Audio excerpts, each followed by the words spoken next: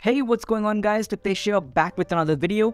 Now we are all patiently waiting for AMD's Ryzen 7000 laptops to hit the Indian market. And I'm talking about the real Ryzen 7000 if you know what I mean. So in this video, I'm going to talk about some important points that you must keep in mind before you go for buying any Ryzen 7000 laptops. Or at least try to help you figure out which Ryzen 7000 CPU you should opt for. But before that, if you are new to the channel, make sure to hit the subscribe button and turn on notifications. Also, join the Telegram community to engage in tech discussions and get alerted on the best deals the earliest. I'll catch you guys in Telegram, link in the description. Alright, with that said, let's get going. So, number 1, Ryzen 7000 on laptops is not the same as Ryzen 7000 on desktops.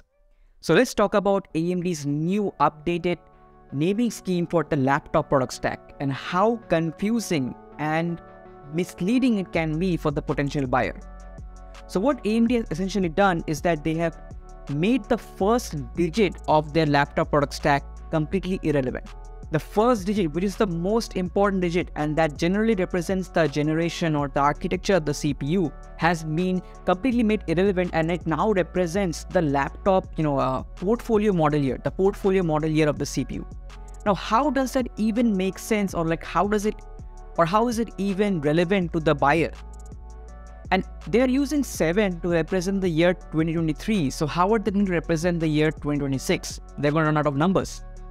So it totally doesn't make sense, but what you must keep in mind from now on is that the most important digit now is the third digit. The third digit represents what the first digit used to. The third digit represents the architecture.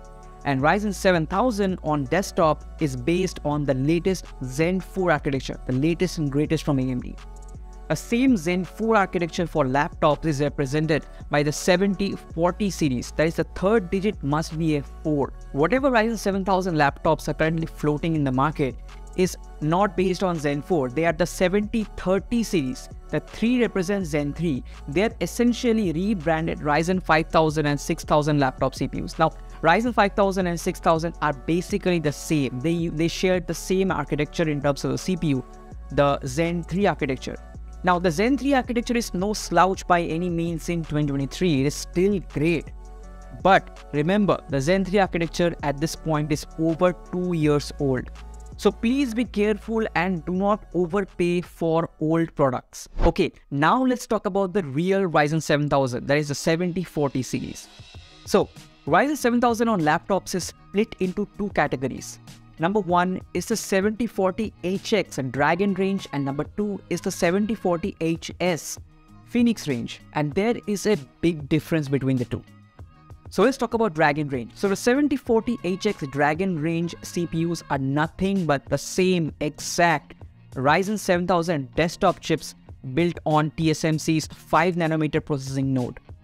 They have huge amounts of cache, they have high clock speeds, and they go all the way up to 16 cores and 32 threads. If you want the fastest, uncompromised, most badass, and at the same time power efficient CPUs for your laptops, and the Dragon Range is your best choice, particularly the 12-core 7845HX and the 16-core 7945HX.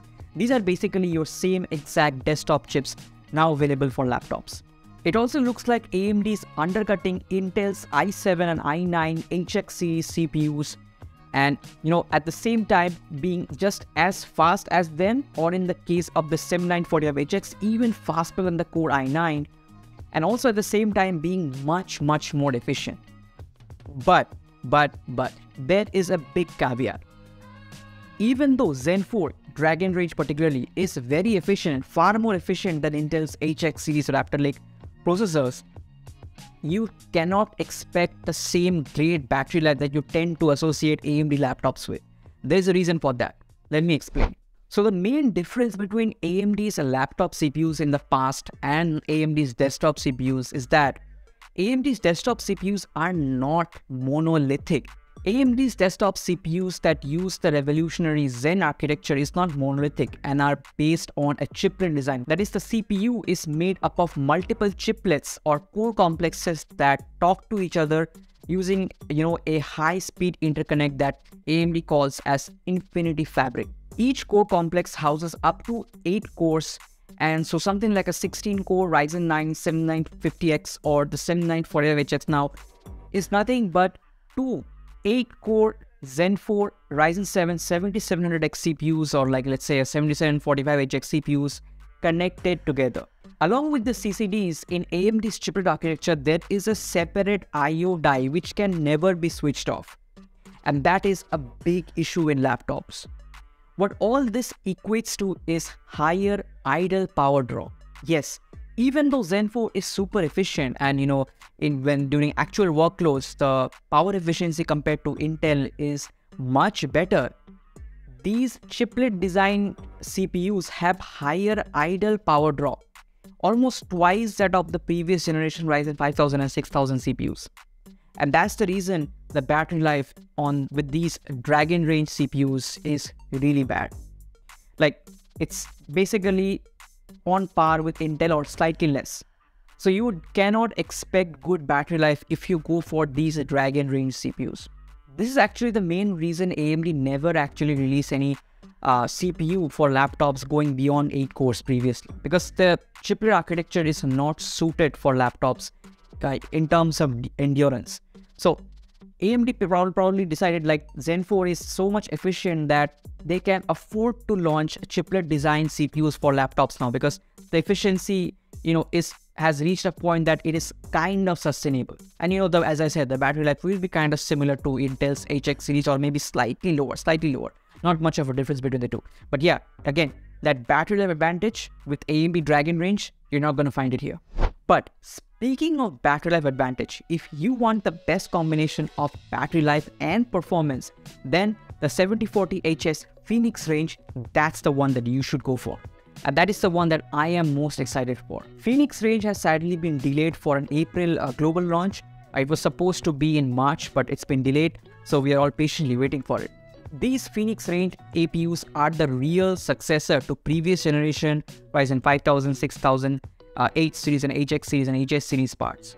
These Ryzen 7000 Zen 4 7040HS Pheonix Range CPUs are built on TSMC's cutting-edge 4nm node, and they are obviously monolithic, just like previous generation Ryzen laptop CPUs, so you're gonna get great battery life. These only go up to 8 cores. They have pretty decent high boost clocks, but they don't have as much cache as the Dragon Range, okay? But these have the RDNA 3i GPUs, and also they have dedicated AI accelerators, these Pheonix Range APUs.